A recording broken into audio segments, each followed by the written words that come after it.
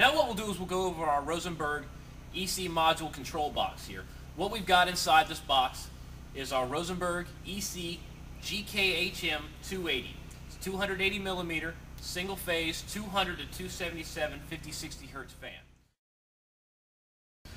The module actually includes the stand, the inlet cone, and this pressure sensing tubing. On the front of the module, we've got our pressure sensor. This will actually read pressure from this inlet pressure ring that we've got here. Also in our inlet area here, there's another sensor down here that will tell us the difference. Next to that is our enable potentiometer switch. This will be able to function by controlling the fan on and off. It has failure indicator lights on here, as well as the potentiometer to control the speed and set our set point. Now what we'll do is we'll slowly start to go over the controls and begin to wire up all our controls together here. What we'll do is we'll start from the left and work our way to the right and describe each one of these little terminals.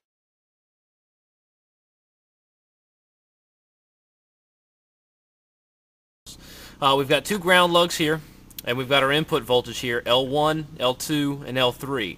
This being a single-phase fan, we're only using L1 and L2. For three-phase, you'd use L3.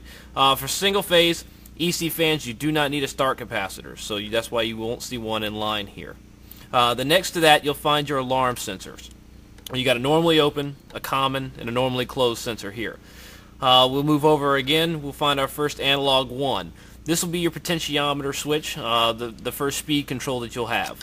You'll have your ground, your 0 to 10 input signal, DC voltage, and you'll have your 10 volt control. Then you'll go over to next, you'll have your analog 2. Your analog 2, you can use a pressure sensor, a temperature sensor, a humidity sensor, any kind of sensor that provides a 0 to 10 input signal that you need to have a secondary monitor. This will go on your analog 2. Again, you've got a ground, a 0 to 10 input signal, and a 24 volt control. Then you move over next, you'll have your enable switch. You've got your 24 volt and your enable. Then you'll slide over one and you'll have your output voltages. You've got an output and a ground. In this case, what you would only use these for is if you were going to tie two fans in line. If you're going to use fan 1 as a master and fan 2 as a slave, you take off here on your output and ground.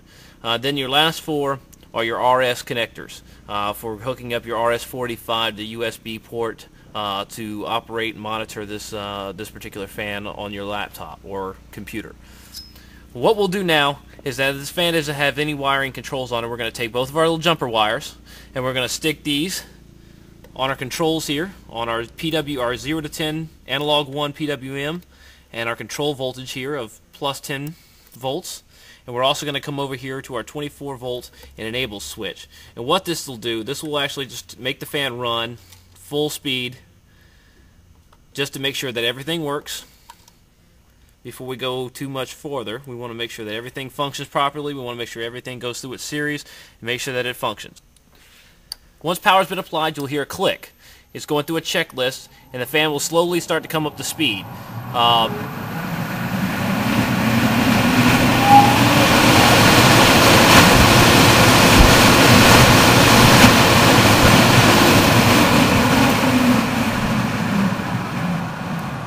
And we just ran the fan for a few minutes just to give you an idea of how it starts up. Every one of our fans will have a soft start feature. Starts slow, builds its way up to speed. Again, we had all our controls jumped out, so this fan was going to run 100% no matter what. No speed control.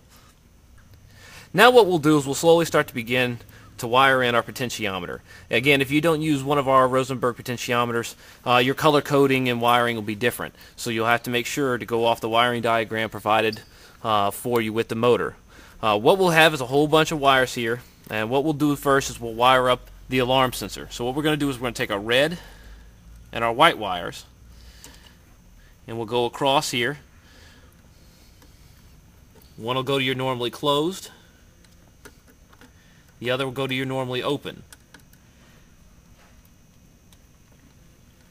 Now what you'll do is you're going to take one of your jumper wires that we had earlier, and you're going to come off your common line and go over to one of the 24 volt plus controls. Doesn't matter either one, just as long as you're feeding it 24 volts. I normally take it off the enable switch. And then what you'll do is now you'll wire up your enable switch for this fan. In this case, our gray and our pink wires will be our enable switch for our potentiometer control.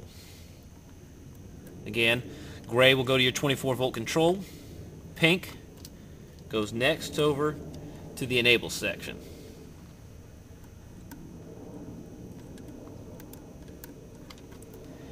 You've got a red and blue wire here. This is your ground wire, and you can come over here to your output section. There's just a ground that goes there, and you're left with brown, blue, and black. Now these wires will go to your actual potentiometer. This will go on your analog 1. So you've got blue will go to your ground, black is your control, your 0 to 10 input control, and brown will be your control voltage of plus 10.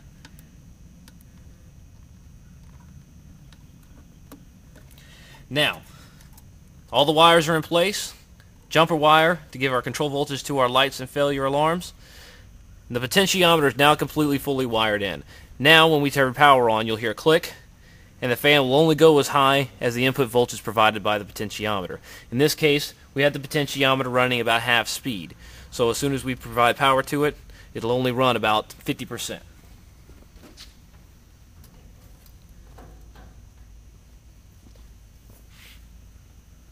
Again, you'll hear the click. Fan will slowly start to come up to speed.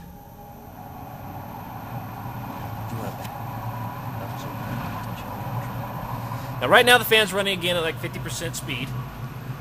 And what we'll do is we'll focus here on our potentiometer. Again, you've got your lights here. If it was a little dark, you could tell that the green light would be on. We got our enable switch, so we can turn the fan on and off. And with this potentiometer control, we can turn the fan all the way off and run it really slow, or ramp it all the way up to 100% if we wish.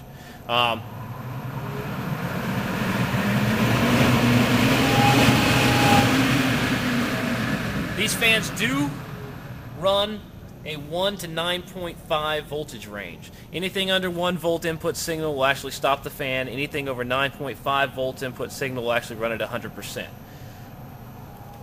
Okay, now that we've got our potentiometer in, we've tested it, everything works right, now we're going to wire in our pressure sensor. Again, this goes on your analog 2. It could be a temperature sensor or a humidity sensor. As long as it can read a 0 to 10 input signal, you'll be fine. Again, we've got a blue, a black, and a brown, very similar to how we've got over here on analog 1. And they do wire up the same way. Blue ground, black is your 0 to 10,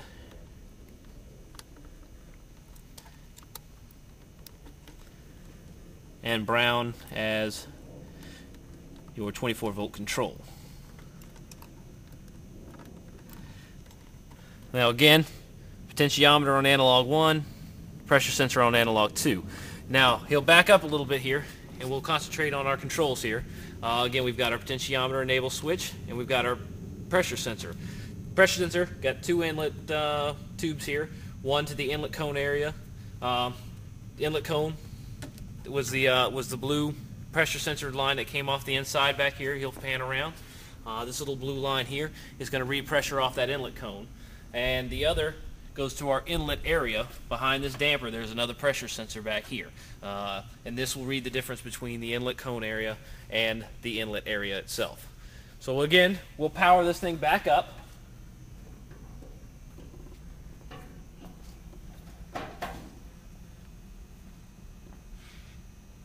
We got our click. It's going to run through its internal checks, and it'll slowly start to pan up to speed. Again, we've got this thing running at about 50%. We don't want to run it any faster. So the customer, what you would do is, in this case, you can set your damper controls here. The fan again is going to run to 50%. It's going to run at a set RPM, regardless of whether we open this damper full or close it all the way. The fan's not going to change the speed. So now once we get done, we're going to shut this deck down, and then what we're going to do is we're going to wire in our RS-485 to USB connector, hook it up to our laptop, and we'll go over how to run this thing in closed loop.